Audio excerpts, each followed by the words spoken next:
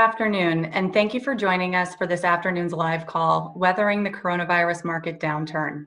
My name is Darcy O'Brien, and I'm the Chief Marketing Officer at Simon Quick, and I will be moderating today's discussion. First of all, I'd like to thank each and every one of you for joining us today, and I would encourage you to submit your questions. Our goal is to make these calls as interactive as possible, so please don't be shy.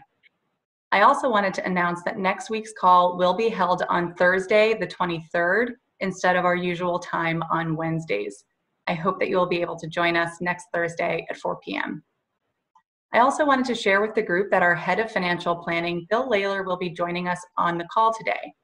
Towards the end of the call, he will be addressing a question that was submitted ahead of time on Roth conversions. That being said, if you have any other financial planning questions, please go ahead and submit them, and Bill would be happy to address them today. On that subject, please note that questions can be submitted through the Q&A function on Zoom. You may also submit questions by emailing me at dobrien@simonquickadvisors.com. Please also note that this call is being recorded and will be posted to the resources section of our website tomorrow and circulated over email. Now, before I dive into the questions, please note the following disclaimers. This presentation is for information and discussion purposes only.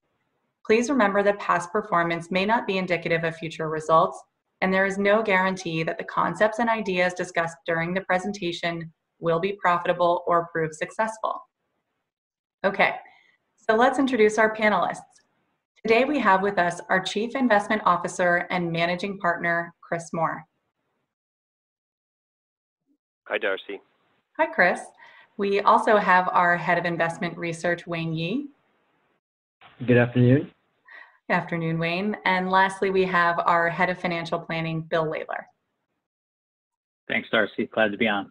Great. Okay, so I'm going to start with the questions we've received over email, and then we'll dive into the queue and respond to questions in the order in which they were received. The first question comes in from John. Has the market gotten ahead of itself because the curve is currently flattening? Has it given enough weight to the short and long-term repercussions of what could go down in history as one of the top 2 or 3 worst global economic disasters in modern times? How could portfolios be altered to protect against this? What does the ideal model portfolio look like today? I can take that one. The market's response really in kind of the last 2 weeks is in part due to the flattening of the curve, but I think more likely due to the stimulus package via the CARES Act and the activity of the Fed in quantitative easing and reducing interest rates now to 0 over the last couple of weeks. I think the market's quick rebound in the past couple of weeks, where it's moved 20% higher from its low, is very much a function of that stimulus providing comfort to investors that the Fed and the Treasury are willing to step in and support markets when pricing really gets out of whack like it did in March. The flattening of the curve is certainly helping investor sentiment from a public health perspective, because it now looks like some of the worst case scenarios, at least in New York City, don't look likely to come to fruition.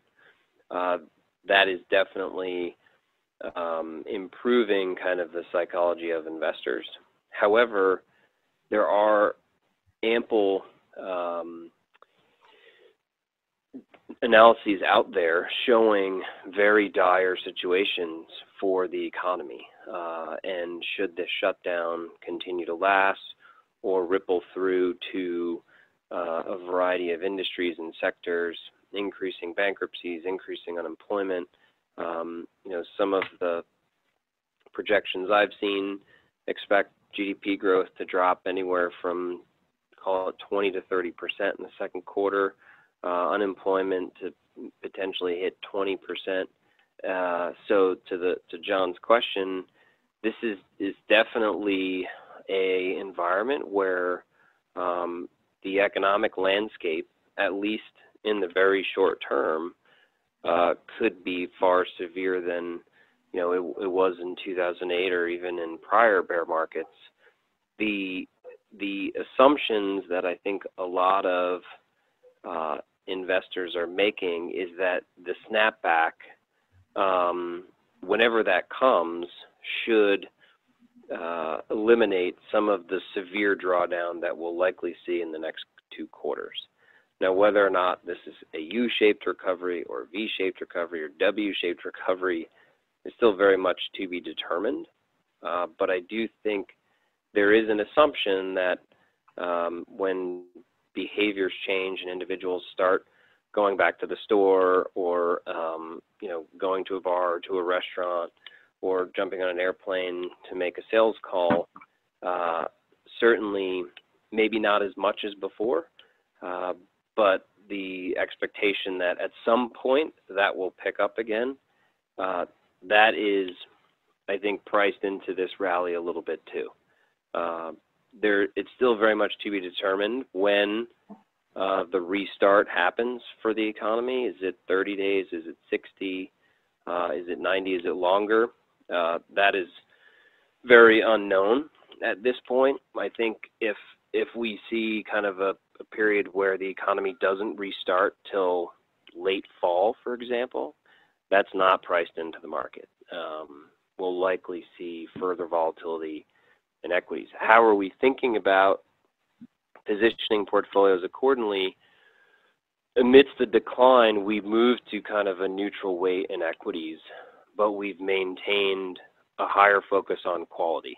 So within the equity portfolio, we've increased the quality of the companies that we're owning, so we're not as dependent on what happens in the economy. We don't want to own the companies that will be most punished should the economy weaken more than expected or have a longer downturn than expected at this point.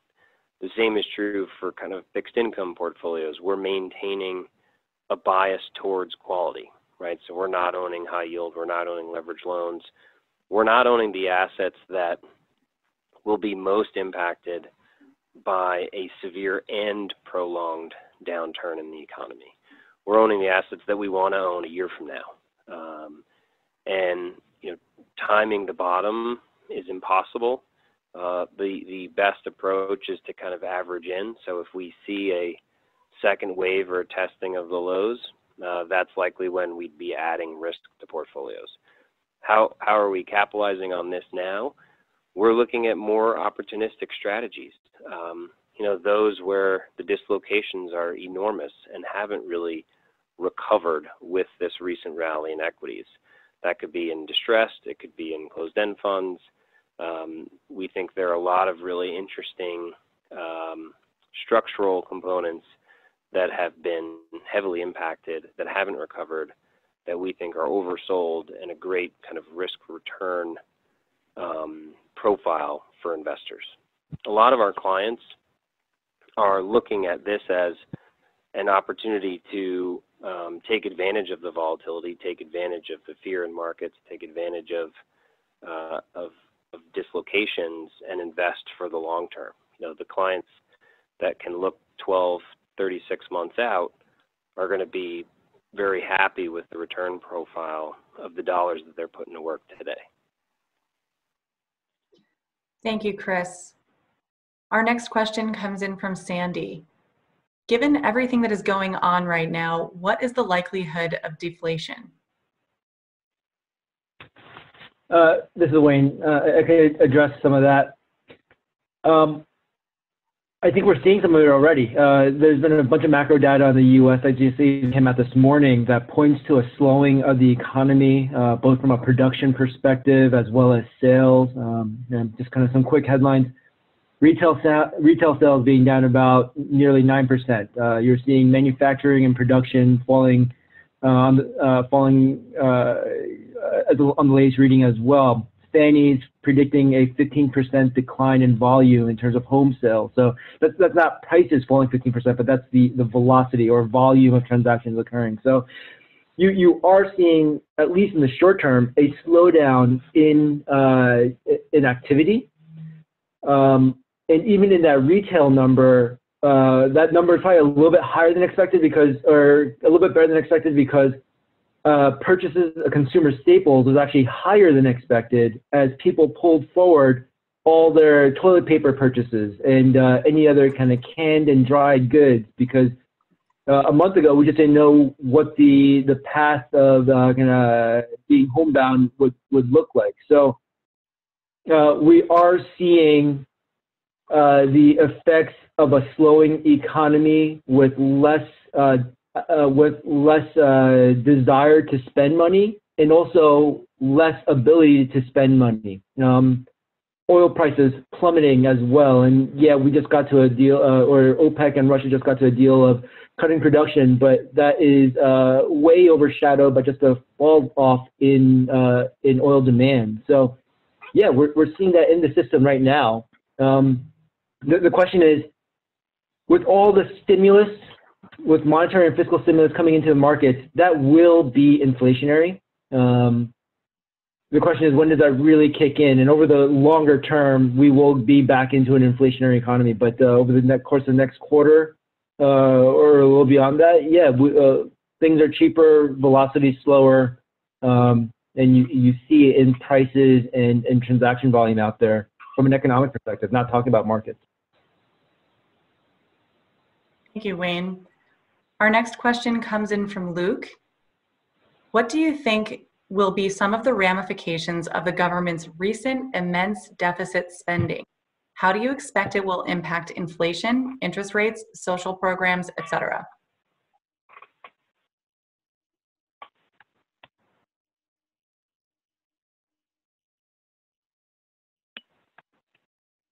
Sorry, so I think that's me as well. It is a long-term impact in the sense that when you think through that, or if we think about the stimulus kind of initially came in, I'm talking about the fiscal stimulus, came in to support the individual. But the next round stimulus and some of the purchases that even that the Fed is kind of disclosing and putting out there, it does percolate or kind of fall down into municipalities and corporates.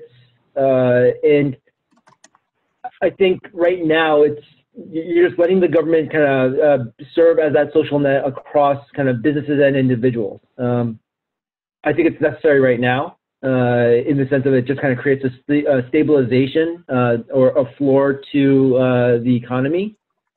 And it is meant to be somewhat stimulative. I do think there's a general kind of expectation that there's going to be a need for more, but it probably is not yet enough, and we'll see kind of additional stimulative measures coming down the pike.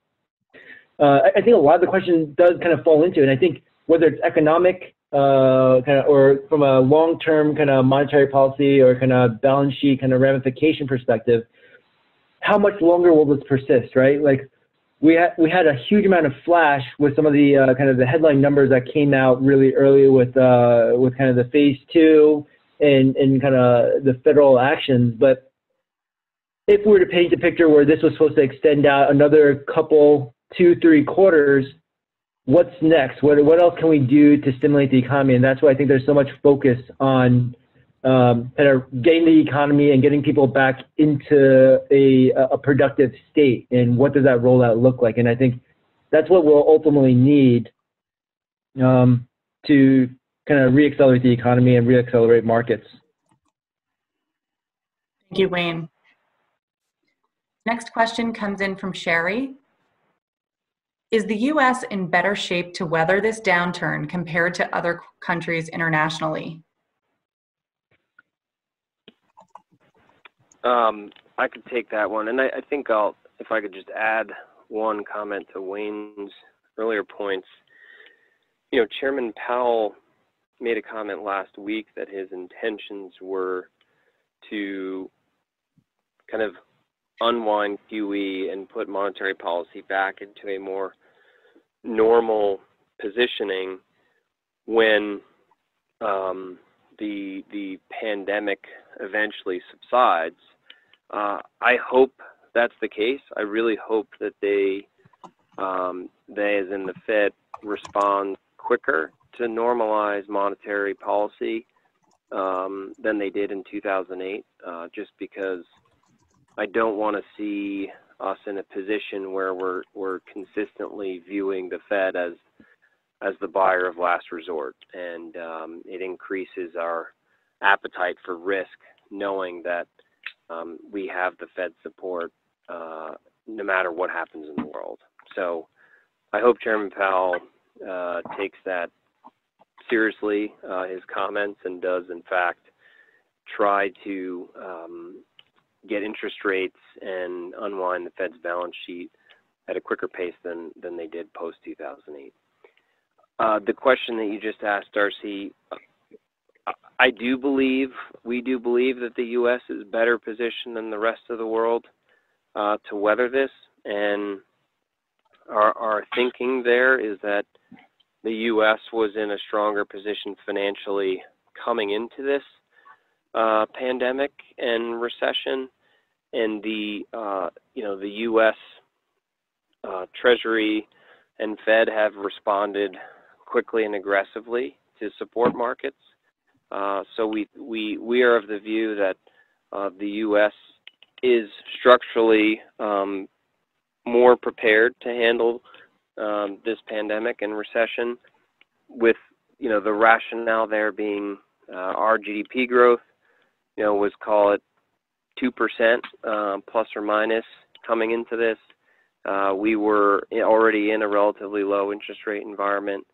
We had just weathered, obviously, the 2008 crisis 12 years prior, and I think we're in a position where our monetary policy could be put to work quickly, right? We had a playbook to work from the last time around, so we're able to act quickly enough this time to give us some support. Time will tell if it's enough, but as we think about our positioning on the global stage, we are concentrating our exposure for client portfolios in U.S. businesses, U.S. investments that we think will be better positioned coming out of this, especially with, I think, the technology and healthcare industries likely leading the way, where we believe on a global scale we have kind of,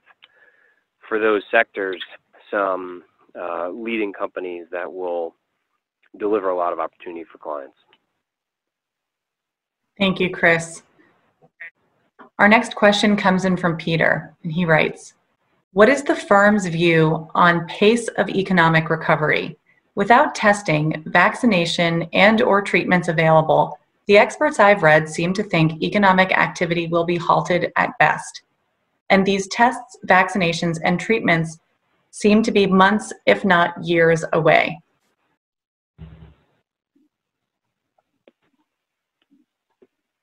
I can start, and Wayne can certainly add in. That's really the million-dollar question right now, is when are we restarting? When is the economy restarting? I think if the federal government or state governments decide to slowly begin to let people back to work and back to normal behavior, the question is it everyone? Is it just those that have the antibodies or previously tested positive for the virus? Is it certain sectors?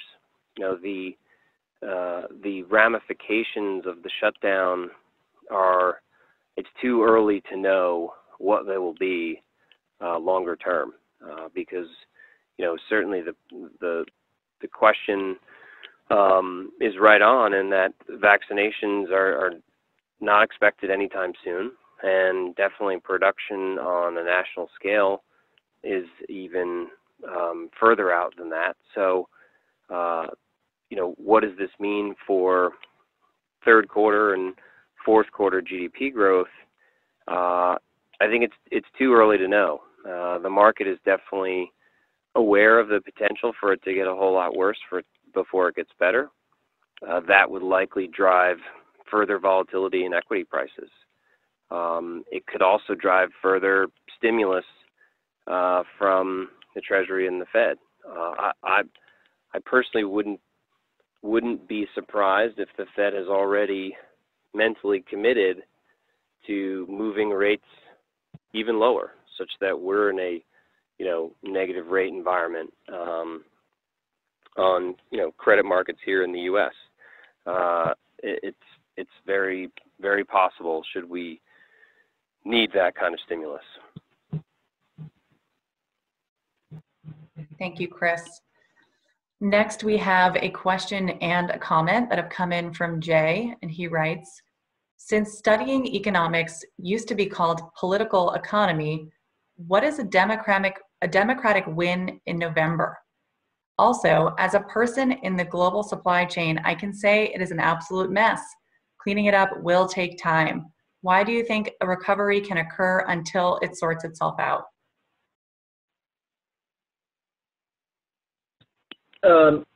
Maybe I'll start. I majored in economics, so maybe I have some comments around that. But maybe a couple points.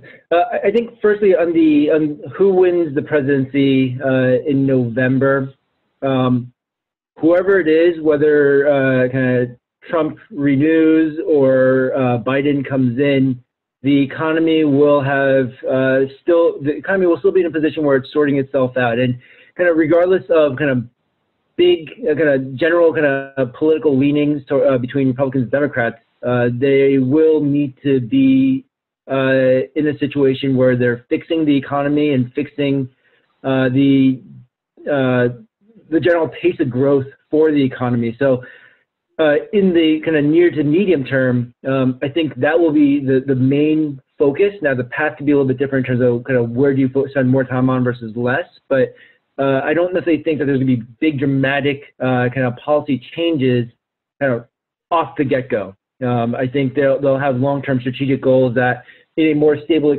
world where we are kind of past the pandemic, I think there can be changes from that perspective. But in the near term, I think it's to avoid inconsistency or rocking the boat. I think there will be a steady focus on making sure that there's capital available, that it's flowing to consumers as well as corporates.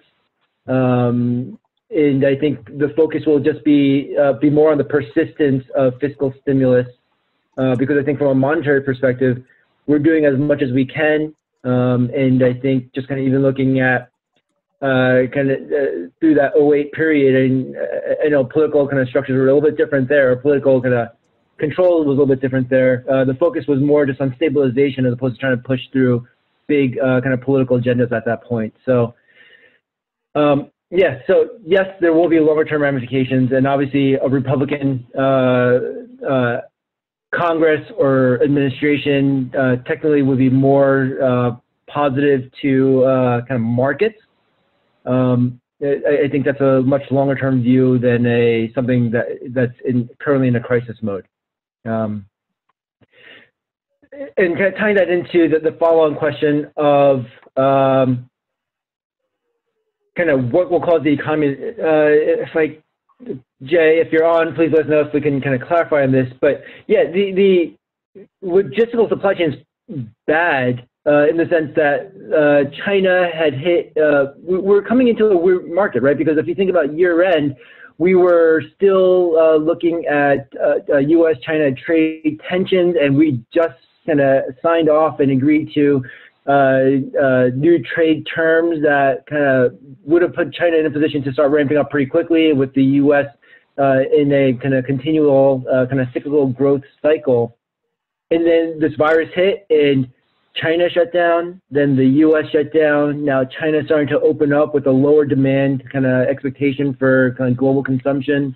Europe is still in its own, depending on which country is still going through this or is trying to come out of this. So I do agree that there is there's going to be some noise, and it's not gonna be as synchronous in terms of meeting supply and demand. Equity markets are trying to look through that. So I would say there is a pull forward of future earnings in a more stabilized market that the market's trying to price in currently. But it's a little bit different. I think there's winners and losers here. And maybe it's not as dramatic as winners and losers, but like kind of looking at the S&P, having a lot of large cap, technologically driven companies kind of leading that index.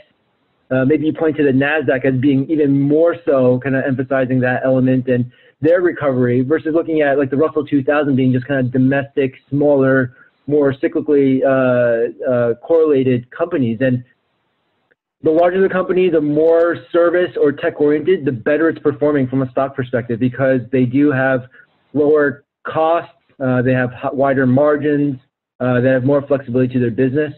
But I think the smaller companies that are more manufacturing or production oriented, there will be a more persistent pain there. And looking at 08, the markets came back pretty quickly in 09 and 10, but the economy really took several more years to really kind of get back to a steady state. And I don't think that's going to be that different from this time around. So I think the headline of the S&P will probably kind of look beyond this over the next couple of years. But Russell, small caps, more cyclical businesses, high yield. The credit markets definitely aren't showing the same kind of resiliency as what we're seeing in the equity markets because high yield companies, and not looking at like the mega cap companies that fell into high yield, but smaller high yield companies are more cyclically sensitive and are more manufacturing focused, and they're seeing significant pain. There's knock-on effects there too, and we're going to see heightened defaults,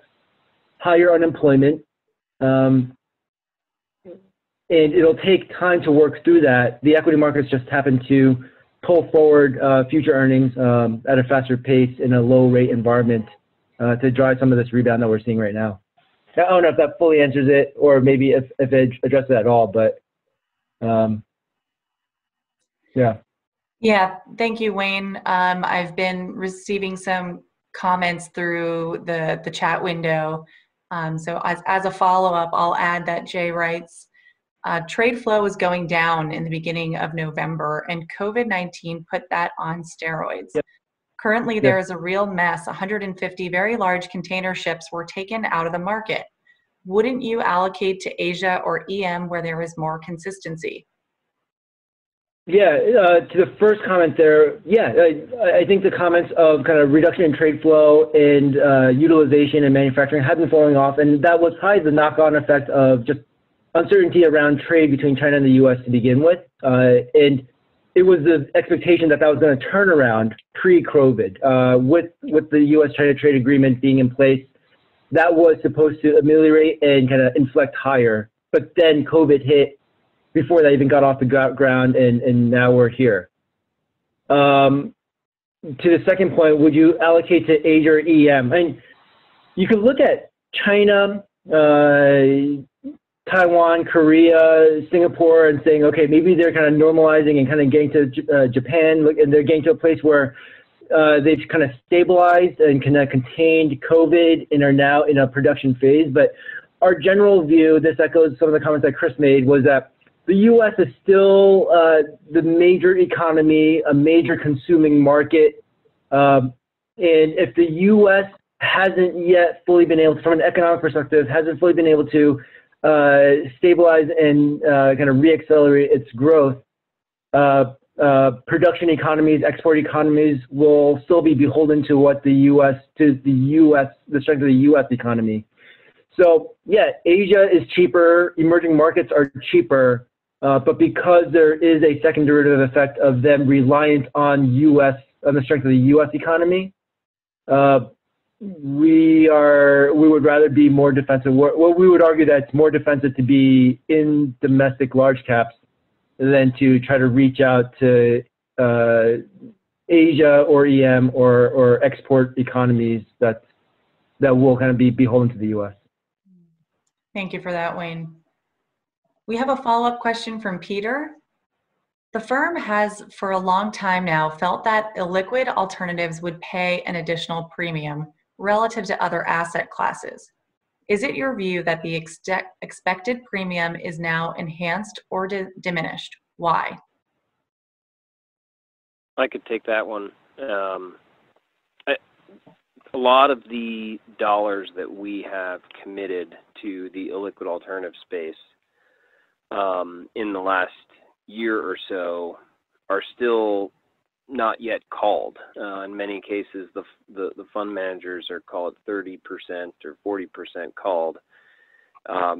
We think certainly the dollars that are at work are those businesses are subject to revenue cuts and certainly major impacts to their cash flow from consumers not being out and about and spending, and manufacturing slowing down, every industry and sector shutting down.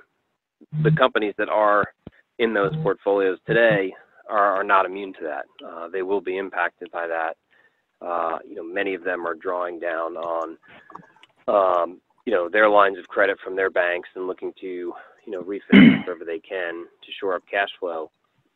So those companies are leaning on their private equity firms and management heavily to guide them through this period.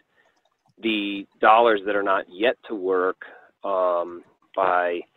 not yet called and put to work by the private equity or venture funds that we're allocating to are in a great position to do one of two things. One, support current businesses in the portfolio that are in need of additional capital, or invest in new businesses that are all of a sudden trading at a much deeper discount to where they were previously. As liquidity dries up and appetite for risk dries up, a lot of these fund managers are now in a position where they're looking at businesses they've liked for a long time and can now purchase at much lower prices. We had a venture fund reach out just 2 weeks ago with an example where they paid half as much for a company that they were looking at in just January, February of this year, and interested in buying in that time. So it does give them opportunity to put money to work at much cheaper prices. I suspect they are all being hyper aware of the potential for an extended economic downturn, and wanting to be as underexposed to that as possible, but also wanting to have cash available should the situation get worse and should some of these companies offer even more attractive valuations. The second thing I would add that we're doing in the illiquid universe is the illiquid alternatives that we're finding attractive today are not the same ones that we were finding attractive in January of this year. We're looking at distressed, for example. There's a distressed manager that we like a lot that is putting money to work amidst this turmoil and will likely do so for the next 18 to 36 months. They're uniquely positioned to be buying distressed credit in many cases that would generate returns similar to a buyout private equity fund, right? High teens, low 20s, and yet the downside risk is a whole lot less because you're buying credit instead of equity. In many cases, it's collateralized by strong assets. We're also looking at, we mentioned last week, a TALF strategy. We're looking at other kind of strategies within structured credit where the return profile is very attractive, whether it's high teens or low 20s, but the risk profile is a whole lot lower than a typical private equity investment that would generate those kinds of returns in normal times. So we still see a lot of opportunity in illiquid alternatives. We're committed to the managers that we've been investing in and think that they will weather the storm quite well. But we are also finding new ideas with an even better risk return profile based on the world we're in right now. Thank you, Chris. Our next question comes in from Jay, and he writes, was the economy in 08-09 as robust as in pre-COVID 2020? Wouldn't the strength of the economy make for a quicker recovery? I'll comment a little bit, and then Chris could jump in. But 08, the global financial crisis was, if you were to really kind of narrow it down, it was the over-leveraging in banks, or let's call it financial institutions, and the over-leveraging and loose covenants of the housing market, particularly in the subprime space. With subprime borrowers on second, third homes with no documentation, it made it look like you had a high-quality buyer that ultimately was not. And then when that kind of part of the market started falling apart, the banks and kind of other kind of lenders to that market realized how much underlying risk they actually had, and they had greater leverage at that period of time. Other segments of the market, while being over-levered, I'd say we're okay. They're doing okay. I would say the economy was actually slowing down into in 07. So you saw the pain slowly and gradually coming down the mountain from, let's call it, late summer of 07 through 08. And this is even pre-Lehman, right? Like 07, you had a quant crisis. You had subprime deals falling apart. Remember Bear Stearns Asset Management? Before Bear Stearns went under, Bear Stearns Asset Management had a couple funds kind of go under. You had hung bridges happening in the latter part of 07, despite equity markets continually rallying. And then in 08, that's when you start seeing a lot more pressure and illiquidity in the system. But then you hit late 08 with Lehman kind of really being the nexus of the pain. That's when the markets really kind of collapsed really hard and dramatically. But that was several quarters of kind of just watching the markets and fundamentals continue to deteriorate. And to Jay's comment earlier, to his question, that's a bit different from what we're seeing kind of pre-COVID, in the sense that, yeah, multiples were getting higher, cost of light kind of risk in creditors were getting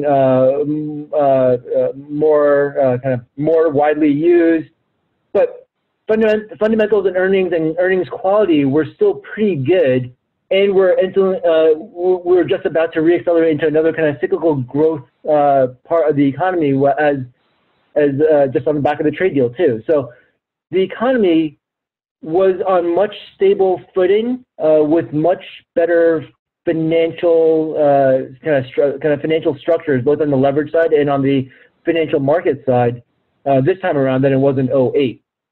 08, that pain lasted for a couple of years before we started kind of seeing the growth or the expansion. This time around, it's going to be really deep and on a relative basis, likely shorter. But I think the real uncertainty is just that kind of how short is short, or can it get much longer than that kind of shorter expectation. But yeah, I think that's why we're seeing so much more expectations for a dramatic kind of reacceleration in the economy once we kind of get over this pandemic. Thank you, Wayne. Sorry, were you going to add something there, Chris?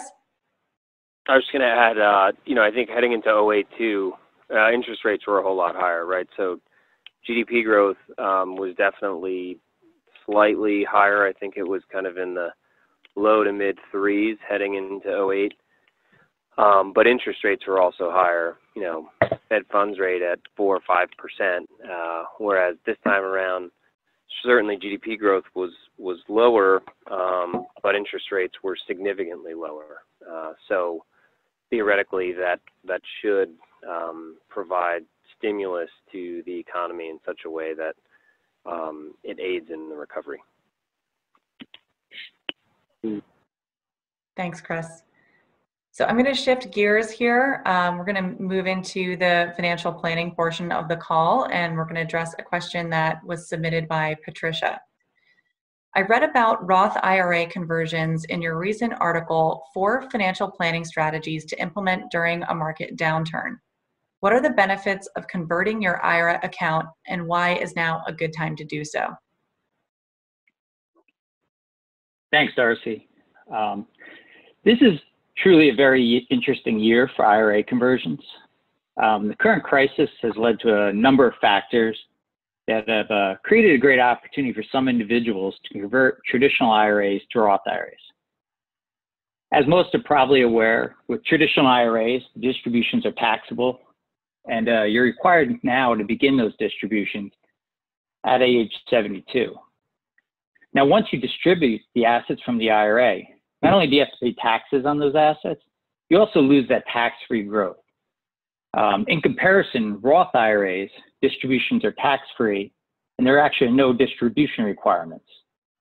This allows assets to continue to compound tax-free, which is extremely beneficial. Like traditional IRAs, Roth IRAs left to a spouse can also be treated as their own, allowing for even more tax-free growth. And when the Roth IRAs are left to the next generation, a beneficiary has 10 years before the assets must be distributed tax-free. I mean, this is a huge opportunity to grow assets for the next generation. It can be a very valuable tool in an estate plan. So you may ask, what are the particular factors that make this year such an attractive year to convert? First, if we talk about the negatives of converting, you're basically, when you convert an IRA, you're pulling forward taxes. The balance you convert is taxable as ordinary income in the year you convert it. This is true for both federal and state taxes, unless you're lucky enough to live in a state without income tax, which is a further benefit to the strategy. Basically, the lower your tax rate, the better an IRA conversion works. IRA account values currently right now with this crisis are depressed, so there's less of a taxable impact upon converting them.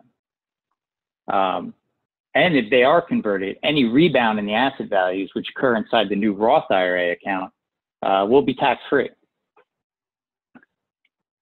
The volatility this year has really led to a lot of tax loss harvesting opportunities. This is going to bring portfolio income down for the year, also possibly lowering an individual's tax rate. And this also makes conversions more beneficial. We saw there was recently passed a stimulus act called the CARES Act. This act allows individuals to skip the required distributions on both a traditional IRA and inherited IRAs for 2020. This can further lower an individual's income for the year, increasing the benefits of a conversion. Also, for small business owners, net operating losses can be used to offset income from a conversion. There's a limit of up to 80%. However, there is discussions around a 4-stage stimulus, and they're talking about eliminating this limit. Finally, another way that a conversion income can be offset is through charitable contributions. And we've seen a lot of clients increase contributions this year. You can even use a donor advised fund to pull forward multiple years of gifting to receive a larger deduction in this year to offset the impact from the conversion. It's also important to point out, when you convert an IRA to a Roth IRA, you're also eliminating those future taxable distributions. So a combination of all these factors, some don't pertain to everyone, but a combination of them can really turn into a very attractive opportunity for some people to convert. Our advisor is going to be closely looking at IRA conversions as part of our client's broader financial plan.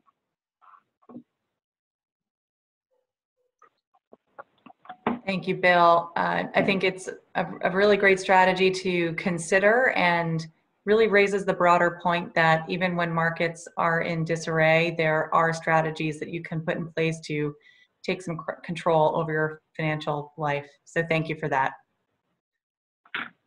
Thanks, Darcy. You're welcome. At this time, there are no remaining questions in the queue. I'd like to thank everyone on the line for taking some time out of their day to participate in today's call. Thank you, Chris. Thank you, Darcy. Thank you, Wayne. Thank you. And thank you, Bill.